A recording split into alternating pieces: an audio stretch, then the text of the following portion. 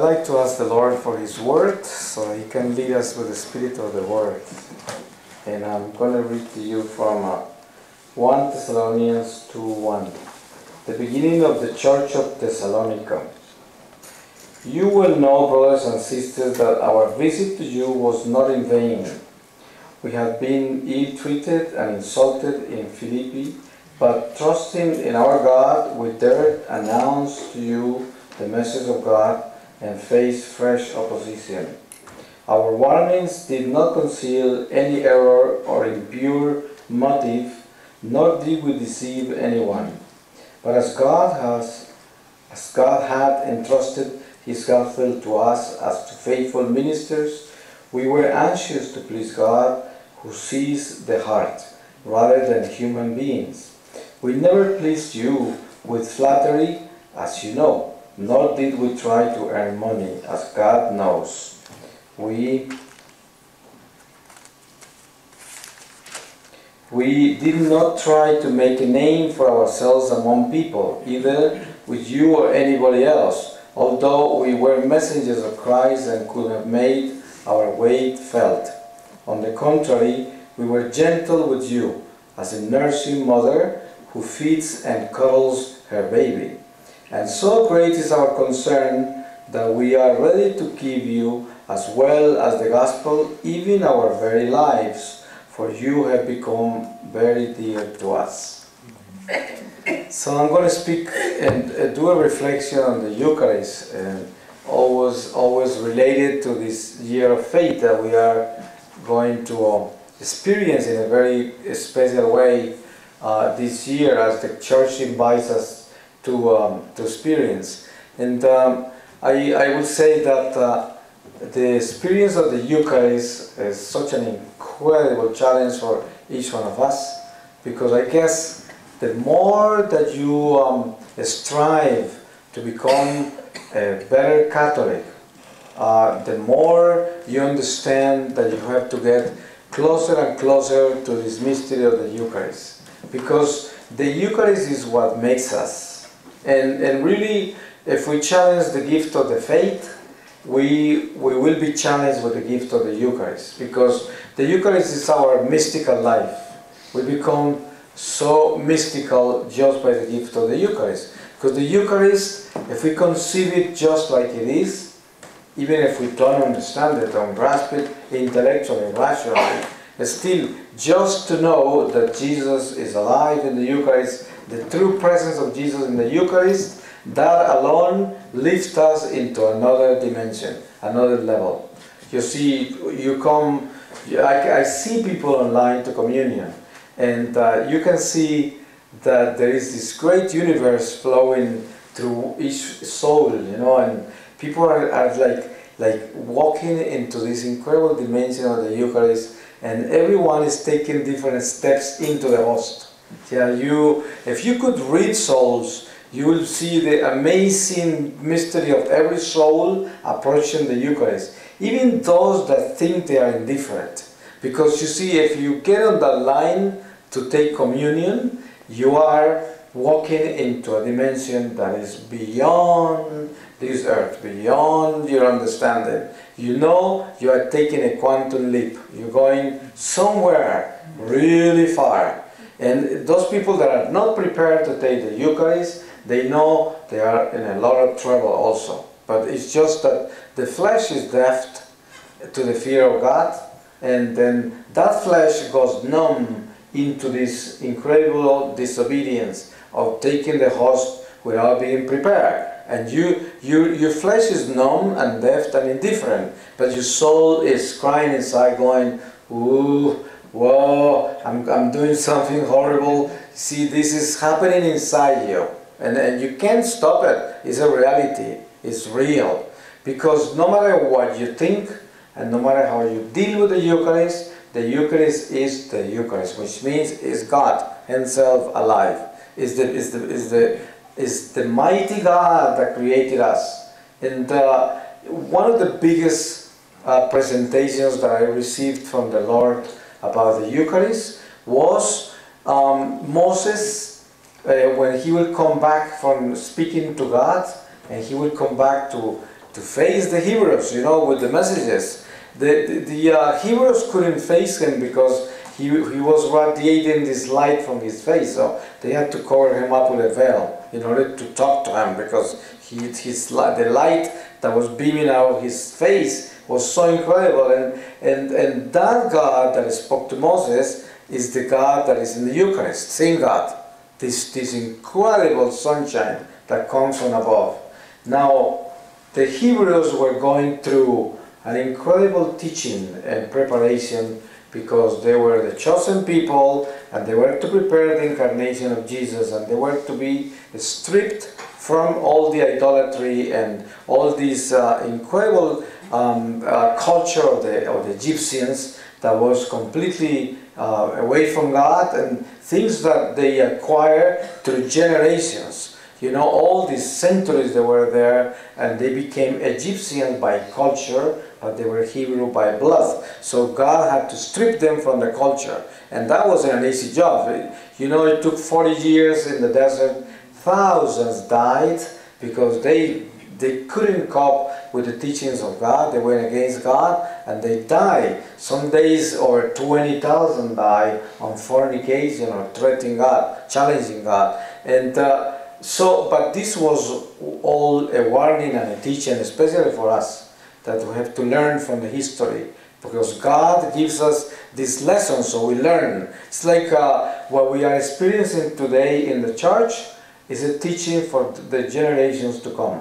So we better do it right. We better mark our path so that others can see what happened. See, and this is our job. Our duty is to leave that mark very clearly on the ground for others to learn from it, from our mistakes especially, and also from the way that God worked in our lives. You know, sometimes we live of the testimony of grandparents. They pass along information as to what God did in their lives, and sometimes generations feed from that. So now, this gift of the Eucharist, this mystery of the Eucharist in our lives as Catholics, is for us the biggest challenge. Why? Because we have to really define ourselves as to how deep are we in the Eucharist, the understanding that we have of the power of the Eucharist and what it does in our lives. You know, you can see, as I was saying before, people facing the Eucharist on the line to communion in church. Sometimes, when I just began being a missionary, and I was missionating in North America, in the US, I will go to Mass on Sunday, and I will see a congregation of 700 people, one of those big churches, and everybody was there, very, very beautifully looking and very well behaved. And then time of communion came, everyone went to communion, everyone. There were somebody guiding, you see the communion lines, and 2 or 3 people were guiding traffic there to the communion. And when I will ask the priest about confession, hardly anyone was going to confession for long periods of time. See, the percentage of confession was almost none. Like very few people will go to confession in a year, to the point where confessions were announced like 30 minutes on Saturdays, right? And probably 2 people will show up for those 30 minutes. And I was asking myself, what are these people up to? I mean, how could they go to communion and never go to confession? What are they doing? They became like Protestants. They were not sacramental anymore. I don't mean to say to put Protestants down. No, don't mean that. The thing is that they don't deal with the Eucharist, and they just deal in a different way with the faith. So I was saying these people are not aware of what they have and the responsibilities they have. And it's so watered down. See, this sacrament of the Eucharist, when it is the center of our faith. See, it is our greatest responsibility. And what happened? People with time became so far away from the truth, and the Catholic Church in many places has become like a social church. See, a church of people, not a church of God. not a church of sacred traditions any longer, not a church of sane doctrine, and therefore is not a sacramental church any longer. And people are just very good people, very charitable, and they even get along. See, they even are good communities, but nothing to do with the mystery of the faith. See, the Eucharist is not even near to be what it's supposed to be. And that's why people are dealing with it in such a horrifying way, in such an irreverent way. And then adoration is practically non-existent in so many places. And if you see a priest exposing the Blessed Sacrament, you know, in the monstrance, they just come, like, just lay there, and when they put it down, they just put like a stall here very rapidly, very fast, and put the Lord down and take it away. Or maybe a layman will do that, not even the priest. See, because the respect for the Eucharist is gone, is lost. For some people, what I'm saying is almost fanatical, right? Because that's how bad we're doing. It's like fanaticism. It's like, oh, this guy is preaching the gospel of the bush, you know? This guy comes from the jungle. So this is an old gospel. Because that's the, you know, one time I was in Madrid and I was giving a talk to a group of people in Madrid. And among them, there was their spiritual father. But I had no idea he was a priest because he was dressed up in civilian clothes, which is very, very common nowadays. And also, when I ended the talk, I was talking about the sacraments. And so he stood up, everybody was looking up to him. He was the spiritual father.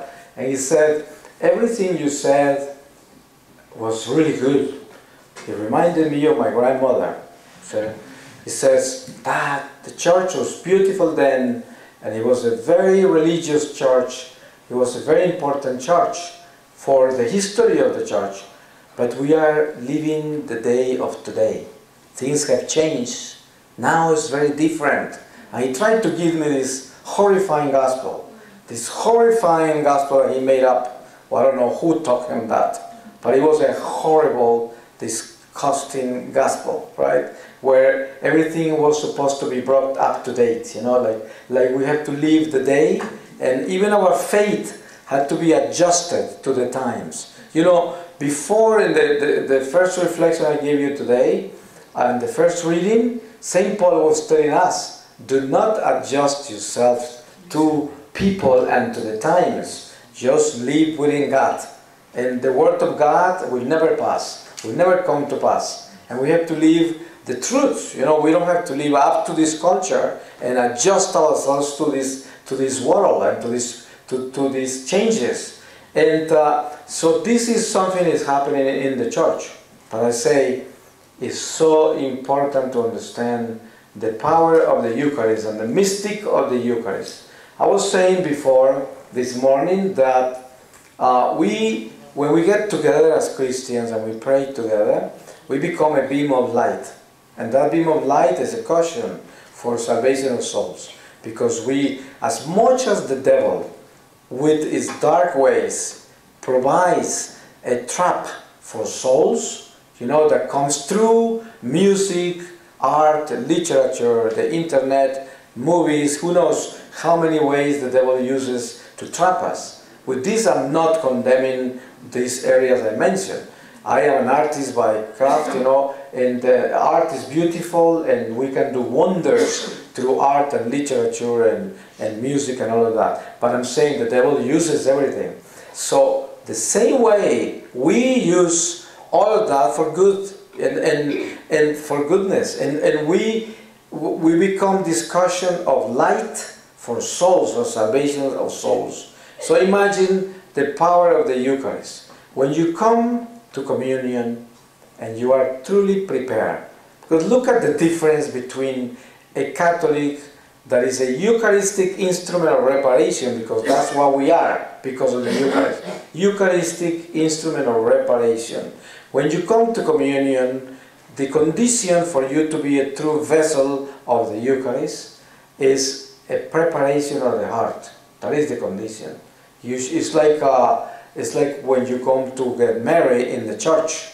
The church asks you to be prepared before that, right? You have a pre-marriage type of preparation from the church. That's what the church teaches you. So you learn what you're going to do and the responsibilities of the sacrament. And you come prepared for that sacrament. Same thing with the sacrament of communion. The Eucharist, you're prepared. So when you prepare yourself, that means that you went to confession and you recognize who you are, your misery, all your transgressions, and ask for forgiveness to God through this middleman, the priest, which is an incredible, powerful gift.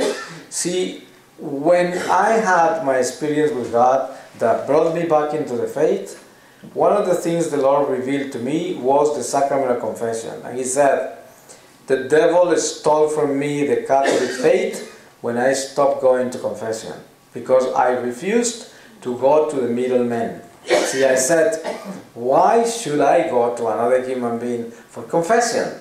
I can go straight to Jesus. So this is the most logical thing to do. I don't need the middleman. And I forgot important things like this.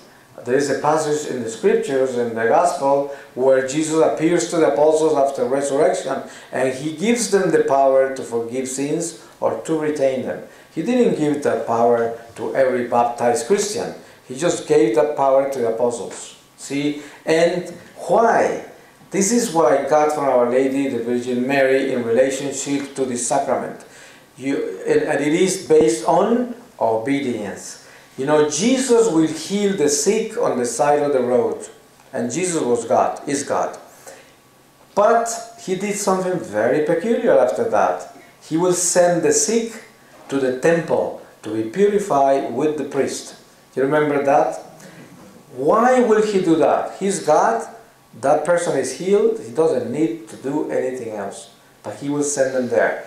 Those priests He will send the sick to, they were His enemies. They were looking to kill Jesus. They hated Jesus. And they were unfaithful priests. They were not even of God. But they were part of the temple of God. And then Jesus was in obedience to the Father.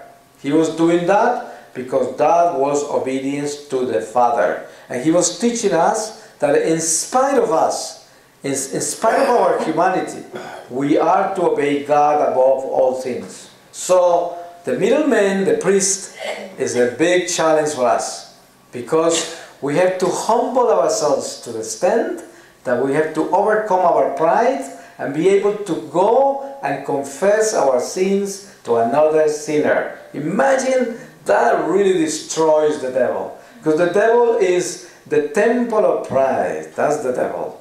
And then he will build you so powerful, you will say, I will not kneel and confess my sins to another sinner. That is probably a worse sinner than I am.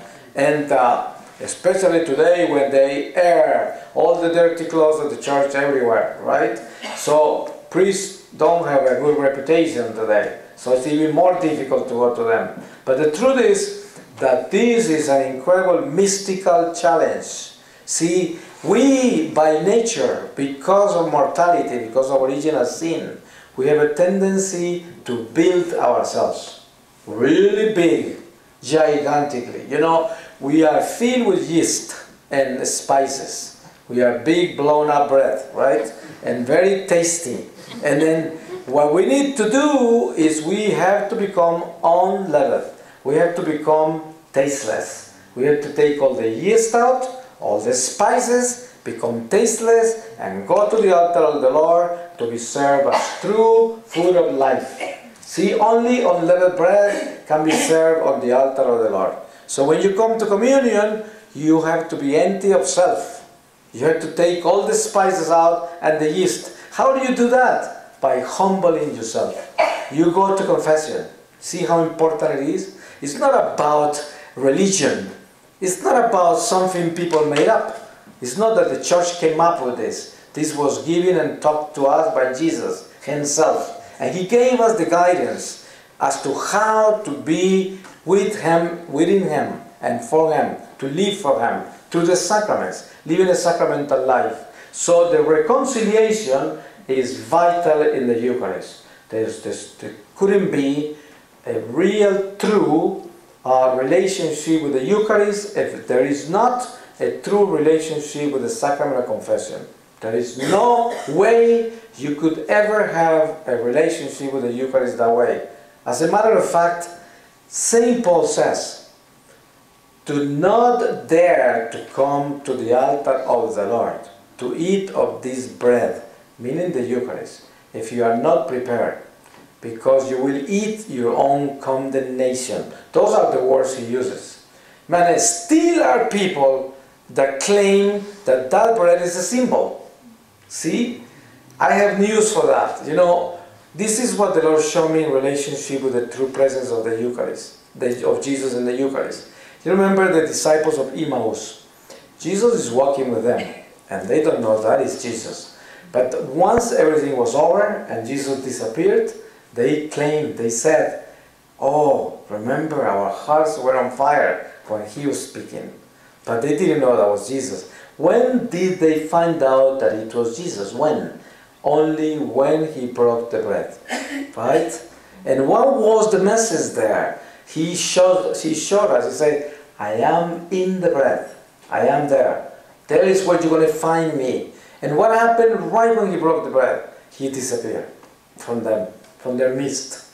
So the word alone is not enough. Yes, the word will set you on fire. Those disciples of Emmaus were on fire because of the word, because it was the word of God. So it's not enough just to proclaim the word of God, hallelujah. It's not enough. We are not simply a Bible church. We are not only that. We are not only the word. We are a mystical church, a Eucharistic church. You have to become that bread. You have to go into that bread in order to make it happen. And the Word was made flesh. And what happened? And dwelt among us. How? Through the Eucharist. Because we eat that bread, and that bread becomes life in us. And that's what Jesus, when he said, you had to eat my flesh and drink my blood, they all run away. They say, why is this guy is crazy? He thinks we are cannibals, we're going to eat him, right? But that's what they were claiming, and the apostles were there trembling, and he said, you can go too, if you want to. But then Peter came up with this incredible sermon there saying, oh no, you are the Son of God. And at the end, when Peter was over talking, Jesus said, that wasn't you. That was the Holy Spirit that got you to speak that. So poor Peter wasn't even saying that. It was the Spirit of God that said that. So the apostles were petrified, thinking, do we have to eat him? See, it's like, I mean, this is big. This is really big. Even today, it will be big for people. See, after all we know, and after Jesus has resurrected, and we have the Holy Spirit, still a lot of people don't get it. A lot of people say he's not in the Eucharist. Imagine in big surveys of Catholics coming out of Sunday Mass, they have asked them, do you believe that Jesus is alive in the Eucharist? Over 50% of Catholics do not believe it. Imagine how sad that is.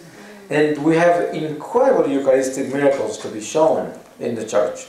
You probably know of many, right? How many? We have something very important that people think very little of, but it's a very important witness. You know, we have uncorrupted bodies, right? How do you think they become uncorrupted? Why don't they corrupt? Because of the Eucharist.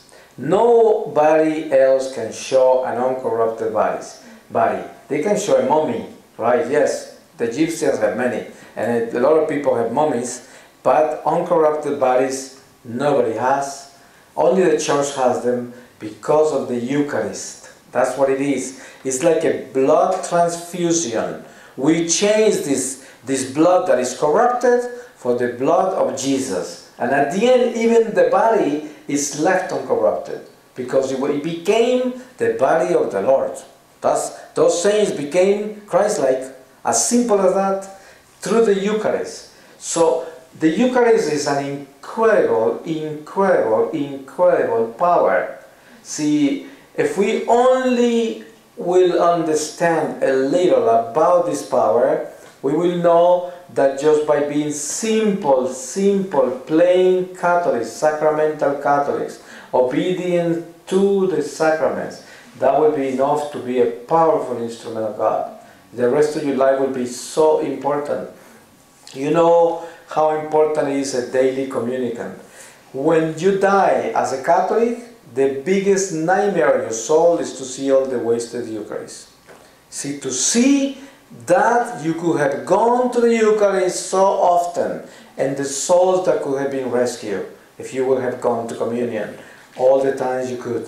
See, when the Lord showed me the 33 years I didn't go to communion because I was falling away from the Catholic faith, and the pain that I went through, I can only tell you that it is absolutely impossible to describe it.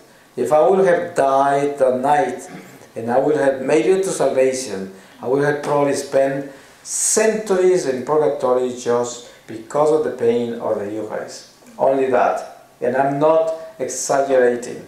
And the centuries I speak about are not human time. It's very difficult to explain the difference between the time we are living and the space we are in, and when we walk into the eternal presence of God. It has nothing to do with what we experience here as time. Nothing to do. It's beyond our understanding, but it is a relationship with conscience. You notice this. I'm going to give you an example, just to give you a poor example as to what I'm saying. Very poor, but I'm sure the Holy Spirit is going to help you to relate to this. You know, when you have a toothache, time stops, right? It seems like it's never gonna go, that pain. It's forever. Especially if you have a toothache at 3 in the morning, right? It's like eternal, every second. It's like a year, see? And when you go into difficult times, time stops. It's like it's not moving. It's like everything is stuck. I mean, it's stuck. The time is not moving because things are difficult, because you are in pain, because of whatever you're going through that is not flowing. Then you're stuck and time changes. It's a different time. It's like one guy, one of these prophets, end-time prophets in New York, was in a TV show with me, and they were interviewing the two of us. I'm not very keen of terror messages, right?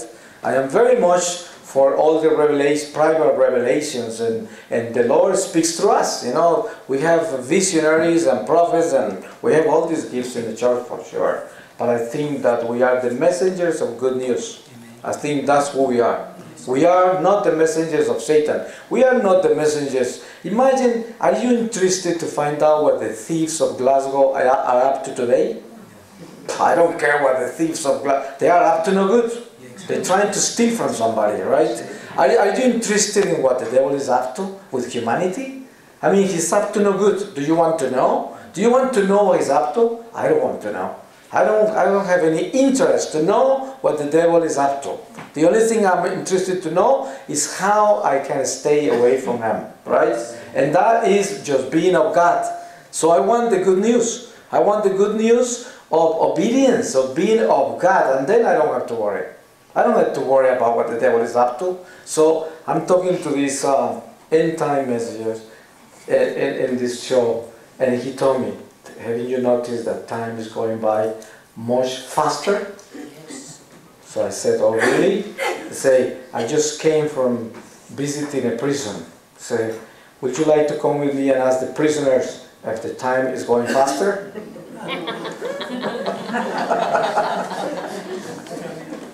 See, it's nonsensical really, because all depends of what you are facing and what you live in. Go and ask someone that is going through pain in a hospital, right? To a terrifying pain, and ask them, haven't you noticed time is flying by? Oh, you will be slapped in the face. Because it's not the case, you know. we couldn't figure life like that. It doesn't work. It just doesn't work, you know. But one thing is important, and it is that we have to realize how we have to deal with the gifts of the church. The gift of the Eucharist is such an immense gift, but it is connected to everything else. It is connected to everything else. Because when you understand that we are instruments of reparation, instruments of salvation of souls, and sometimes I have seen, one time I was invited to a small town in Ohio, in the US, And this lady just met me through internet. I had no idea who she was. That happens a lot in my mission. And so I landed in Cincinnati, Ohio, and she picked me up in the airport and took me to this little town. And on the way there, she said, well, I didn't tell you before you come, but my church is a mess. It's a New Age church. The priest, everybody there is lost. So they're going to be really shocked with your testimony. I didn't tell them anything about your mystical experience. I just told them about the kidnapping, right? Your abduction from the guerrillas. That's all they know. And they are very excited about the action of the story. See? But they have no idea of the mystical experience. I was going like, whoa, so I'm up to a good time here tonight. So, because I've been to some of those churches before, right? They want to kill you there. So I was giving my testimony, obviously. Half of the congregation there walked away. Little by little they were walking away. And I was already warned by that lady. But during the talk, the Lord showed me at the very end of the church, in the last pew there on the left, right by the door, there was an old lady. And he said that whole church was being held on that lady. See? And those people in that church didn't even acknowledge that lady. See, she was completely despised, ignored by everybody. She was there every day. She was the column of that parish. One woman, one person. It reminds me of that talk that Abraham had with God. You remember about, what if 20 are faithful? What if one is faithful? And then, see, this is what the Lord showed me. So, I'm trying to get across is the importance of understanding who we are Eucharistically. See, a lot of people think they have to do a lot in order to just make a difference and try to save souls. But I tell you, being a Eucharistic instrument alone is the greatest job that we have been entrusted with. It's the most amazing gift. This is how it works. If you prepare yourself well, meaning you humble yourself, and you go to confession and you bring your misery right in front of the Lord to the priest and you say what you are about, you know, a sinner. See, I don't seem to get it together. I sin again, and I'm sorry. And it seems like I'm not incapable of stopping this. You know, look, I did it again, and please forgive me. And then you humble yourself. You understand who you are, and then the Lord forgives you and makes you new and sends Satan away. Because one of the greatest realizations about the sacrament of confession is every mortal sin is guarded by a fallen angel. And only the church has the power to unchain us from the devil. Only the church. Remember that Jesus gave the key to heaven to Peter, meaning to the church. And then gave the power to the apostles to forgive sins or to retain them. So Satan knows. Satan is hierarchical. He only understands military orders. He doesn't understand anything else. And he's not going to obey anybody that has no authority. So only the church has authority for that, against him. And he has to obey. So we are completely delivered from him when we are absolved through the magisterium of the church. And then you come to communion. Once you receive the host, which is Jesus himself, then you become Christ-like at that very moment. That's how you become Christ-like. And the Lord pays, with that blood that became Christ-like, pays for salvation of souls. Someone is dying around here, and you are able to save that soul and rescue that soul through that Eucharist at that moment, with that communion. When you walk out of the church, you radiate that light. A lot of people are delivered. A lot of people are healed just when you walk out, because you are a living tabernacle of the living God. You're not going to see that now, but you're going to see it when you face the Maker. That's what you came here to do. And we were created to be those Eucharistic instruments. So that alone, imagine if you combine that with a true renewal. Oh, that is powerful. Imagine the Eucharist, and you understanding the mystic of the Eucharist, and on top of that, living a true renewal of your faith. That is beyond imagination of how powerful it is, because you will be on fire. Then demons will flee just when you wake up, right? Even when you're sleeping. They don't want to get close. See, it's like prayer, you know. We know that prayer is powerful. But check this out. In the eternal presence of God, Jesus is on the cross. See, because that moment is eternal. Jesus on Golgotha, on the cross.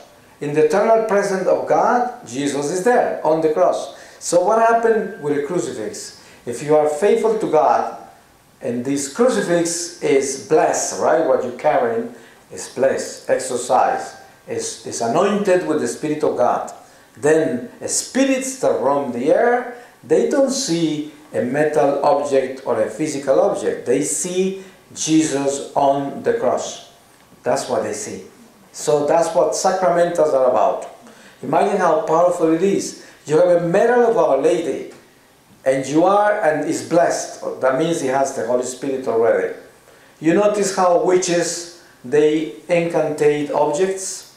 They put spells on objects. So those objects receive the spirit of the devil. And wherever you take those objects, those spirits are going to be working around. And the same thing happens with the sacramentals. When they are blessed, they have the Holy Spirit. And therefore, wherever you go, that presence is there. So when you have a medal, it's not a medal any longer after it's blessed. It's Our Lady alive. And this is very important. My time is up. The priest already arrived. And I could keep you here for a long time speaking about the Eucharist, but we are just getting ready to receive it anyways. So it's going to be a great gift of the Lord. So I praise the Lord. I'm going to just close with a short reading. And it's St. Paul is speaking to Titus. And it's chapter 2. And it says, live as responsible persons. Let your words strengthen sound doctrine. Tell the older men to be sober, serious, wise, sound in faith, love and perseverance. The older woman in like manner must behave as befits holy women, not given to gossiping or drinking wine, but as good counselors, able to teach younger women to love their husbands and children, to be judicious and chaste, to take care of their households, to be kind and submissive to their husband, lest our faith be attacked. Encourage the young men to be self-controlled. Set them an example by your own way of doing. Let your teaching be earnest and sincere, and your preaching beyond reproach. Then your opponents will feel ashamed and will have nothing to criticize. Amen. Amen.